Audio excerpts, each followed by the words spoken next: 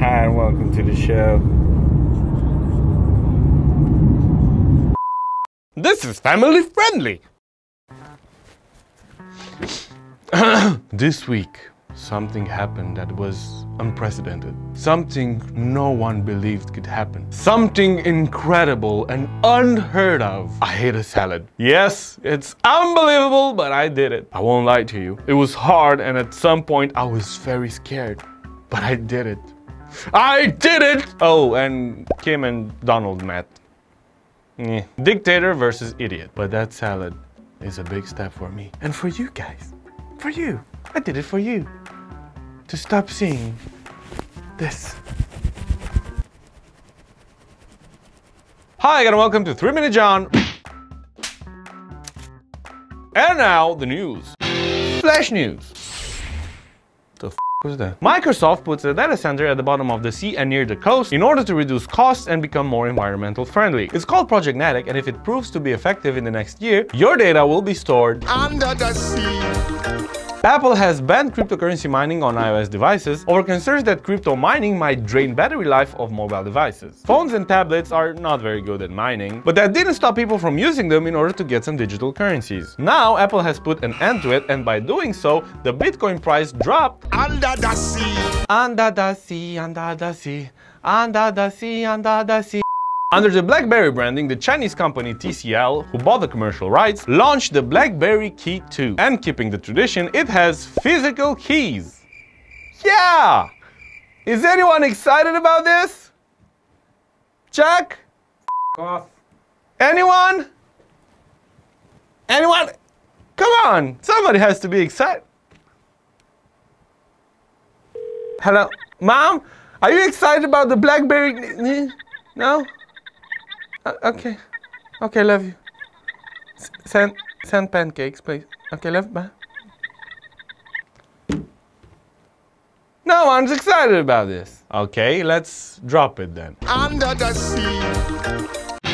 A true bezel-less phone. No. No more. After the whole Lenovo fiasco last week, I lost all trust in promises. I want to see it first.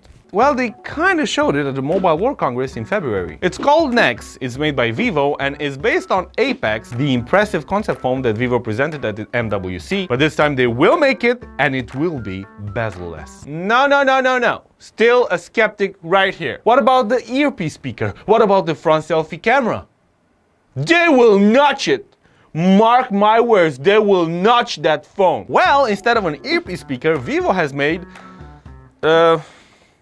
glass vibrating screen soundcasting technology. That sounds more impressive than a French fried pepperoni pizza. And the selfie camera pops out of the front edge only when you use it. Wow. That's so smart. Smarter than the guy that invented the quadruple cheeseburger. Sorry, I'm kinda hungry. Only had a salad. And by doing so, the screen-to-body ratio is at 91.24% compared to the 82.9% that the iPhone X has. But it doesn't stop there, because the Nex has some pretty sweet specs. Sweet like a cinnamon waffle with a chocolate hazelnut ice cream. It has in-display fingerprint sensor, Snapdragon 845 processor, 8 gigs of RAM, 4000 mAh battery, 256 gigabytes of storage, a 6.59 OLED display, a dual main camera with 12 and 5 megapixel sensors. The pop-up selfie cam has 8 megapixel and a headphone jack! Oh yeah, boy! The jack is back, boy! The jack is still strong, boy! Oh. This is what I'm talking about. This is the phone, man! I'm sorry I didn't believe at first. I'm sorry, but now I do. I do. This is the best. Vivo! Vivo! Vivo! Vivo! It will cost $780, which is the equivalent of 5,000 yen, because it's only gonna be available in China. Vivo! Vivo! Vivo! Mother... I knew it! I knew it! I'm not gonna believe anyone anymore! Vivo with their Chinese phone is not gonna beat the Well, net neutrality is kaput. Since Monday, June 11th, net neutrality has died in America. So this means the ISPs will have total control over the internet speeds of the Americans. Agent Pi, the FCC chairman, FCC stands for corrupt sucker. I added an extra C. You see? He says that people are going to love the death of net neutrality because nothing is going to change.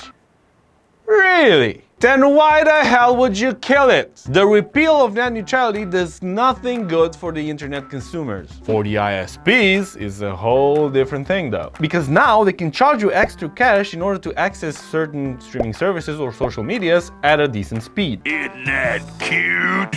But it's wrong! Of course, the ISPs won't do this immediately and prove that Agent Pi is a big SOB, but rest assured it will happen, people won't be happy, and Agent Pi is a big SOB. Even though net neutrality is dead, FCC is being challenged in court by state attorney general and tech companies, but I don't really know if they'll be able to resurrect it, at least not under the idiot's administration. I'm gonna say one thing, fuck Trump. And now the third song I wrote for Agent. I hope this doesn't turn into an album.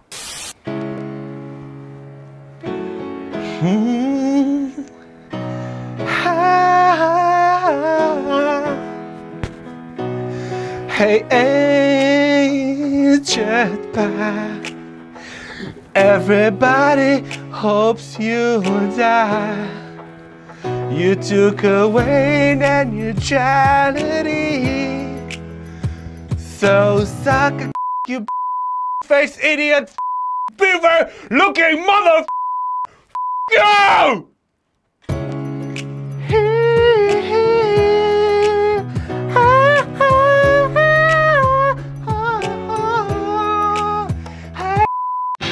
This was the show. Thanks again very much for watching. Remember to subscribe if you haven't. Leave us a comment below. I'm John. Until next week, keep it safe and secure. Cheers.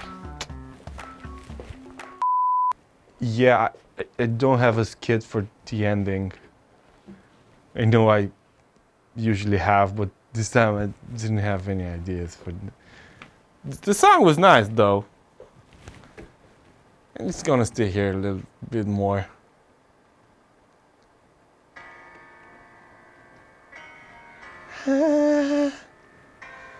I'm gonna stay here.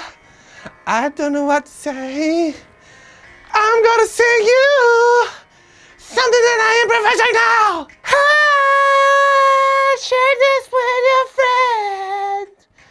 I know I'm annoying, but sometimes you gotta be like that.